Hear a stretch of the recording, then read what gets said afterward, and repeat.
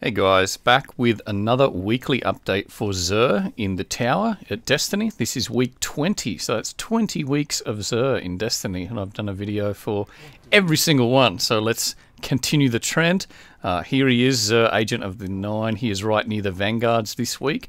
Let's have a chat to him and see what he has for sale. We'll do a quick overview for people that just want to see what he's selling. He is selling the Mark 44 Standardsides, Radiant Dance Machines, Starfire Protocol, No Land Beyond, exotic shards, of course, and exotic helmet engrams make a return this week. Not selling heavy ammo again, unfortunately, and you can see what upgrades are available there. All right. Let's get into more detail for people that want a little bit more information. The Titan exotic piece this week are the Mark 44 Standardsides.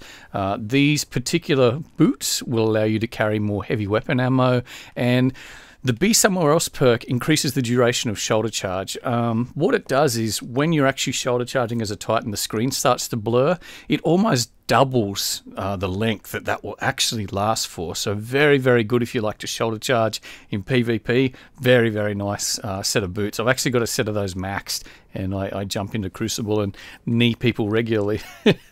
All right, let's have a look at these. These are the Radiant Dance Machines. These particular exotic boots for the Hunter, the Radiant Dance Machines, will allow you to carry more heavy weapon ammo, and the exotic upgrade is called the Dance. You move more quickly while aiming your weapon.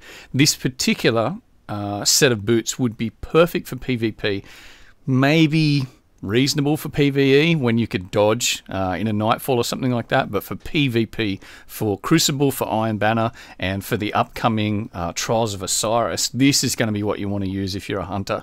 Being able to aim down your sights and also move faster than your opponent means you can out-dodge your opponent, so very, very good. And the effect just looks absolutely cool as the holographic green sort of boots there. Looks really, really nice. All right, and onto the next piece, we have the Starfire Protocol for the Warlock. This particular exotic chest piece for the Warlock is terrible. It will allow you to carry extra fusion rifle ammo, more heavy weapon ammo, and it gives you an additional fusion grenade.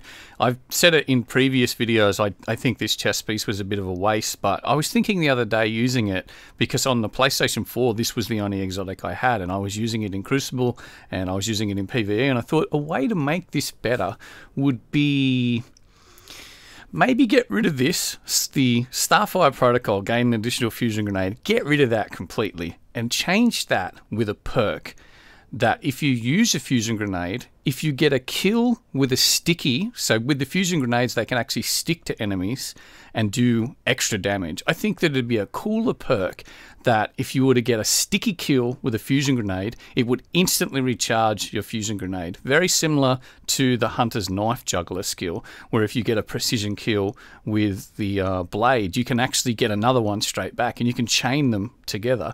I think that'd be a more sought after chess piece than if it had an effect like that. You could also disable it for PvP if you thought it was too powerful for PvP, but I think it'd be a much cooler effect. Get a kill with a sticky fusion grenade, it instantly recharges your next grenade. Basically means you can keep throwing them as long as you get sticky kills with it. So you have to be accurate and you have to get kills. My thoughts anyway. I hate that chess piece. All right, on to the weapon this week, and it is the No Land Beyond. This particular exotic sniper rifle is actually a sniper rifle that you can equip in your primary weapon slot. So meaning you could have something like a black hammer equipped in your secondary slot and this in your primary slot. So you can have two sniper rifles equipped at one time. Very, very interesting. It is a bolt action sniper rifle. It is more of a novelty than anything, I think. There are a lot of people that have made videos where they use them in Crucible, use them in Iron Banner to incredible effect. I think it rewards someone that has incredible aim and, of course, incredible patience with a weapon like this. The effects on this one, of course, Of course, primary care. This exotic rifle can be equipped in a primary weapon slot. Like I explained, it is a primary weapon, not a secondary. It has mulligan, so missing a shot has a chance to return ammo directly to the magazine. Lightweight, snapshot, and flared magwell. And the master, increased precision damage. Kills briefly increase damage against next target. I've heard mixed reports that this doesn't work very well.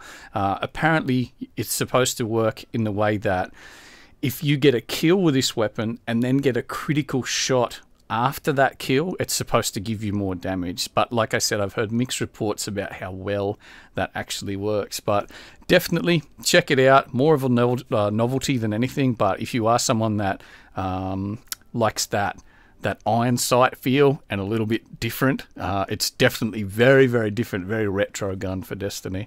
But that is the weapon, of course. Exotic shards, exotic helmet engram, the upgrades this week: Sunbreakers, lol, Light Beyond Nemesis, Crest of Alpha Lupi, Helm of Inmost Light, a Clyophage Symbiote, Knucklehead Radar, Bad Juju, Invective, Universal Remote, Thunderlord, Galahorn, and The Truth.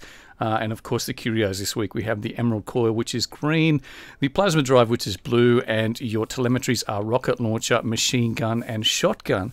That is it. That's what Xur has. I hope you enjoyed the video. I hope he's selling something that you wanted, but for the majority of us, I'd say these are the best things he's selling at the moment, unless you haven't picked up the Mark 44 standard sights. But anyway, like I said, I hope you enjoyed, and until the next video, we'll see you later.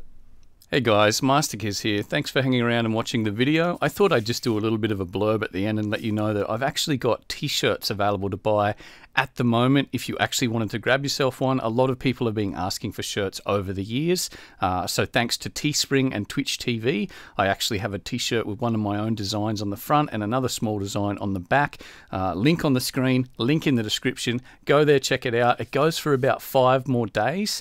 We've already sold over 90 shirts so far, so the support has been incredible. But I thought I'd put it here because I know a lot of people don't watch the Twitch TV stuff, and I thought I'd give the guys on YouTube an opportunity to check out the first shirt I've ever made. So thank you very much. I hope you enjoyed, and we'll see you later.